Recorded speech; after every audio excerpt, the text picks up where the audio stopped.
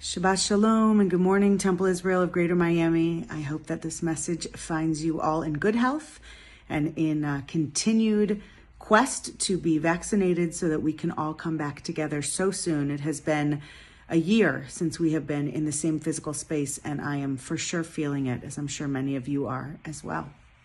I was thinking about this idea of people having issues, right? It's become this kind of normal thing that someone will say, oh, just disregard them. They have issues. Or don't listen to exactly what I'm saying. I just have a lot of issues.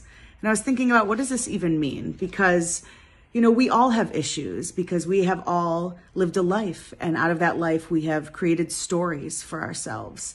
And so no matter how much work we've done on ourselves, no matter how much therapy or how much thinking or how much positive self-talk, we all snap back into those stories, into those narratives, that baggage, that issues sometimes.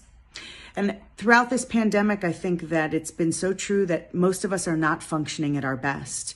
And that in this time of being exhausted physically and exhausted emotionally, being angry that we can't be with those who we love or doing what we want to be doing, being trapped or feeling trapped, and having coping skills that once worked for us that right now are not at our, at possibilities for us to call upon, our issues are coming out full force for everyone to experience and for us to see of ourselves when we look in the mirror.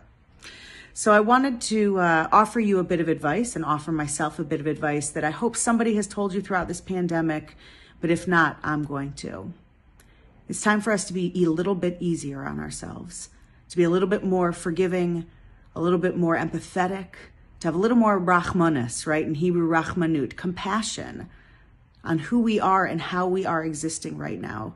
Because truly, I don't think that this is our finest hour as individuals or as humanity. But I do hope that whatever we're learning from this quarantine, how we're learning to prioritize, reassess what's important to us, that out of this comes a better conversation that we have right here in our heads about who and how we are in this world.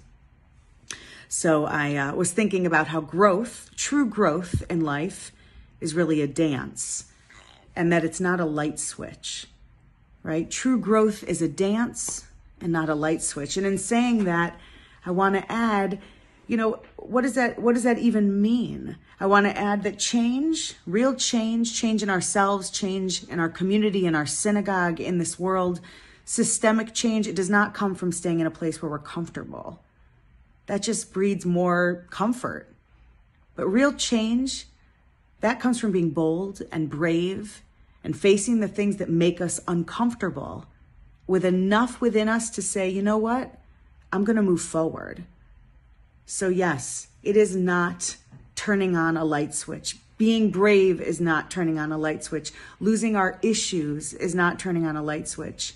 But true change, it is that. It is deciding how we want to move forward and putting one foot in front of another and going after that momentary discomfort that leads to an opening of possibility and of life. So as we move into the Shabbat, I pray that we get out of those comfortable places of complacency, and that just as our name says, we wrestle, Jews, this group that wrestles with God. We're encouraged to wrestle with text, wrestle with who we are and what we want from our lives. Let us wrestle and figure out how we are going to continue dancing into a new time of understanding for both ourselves and this world. Shabbat Shalom.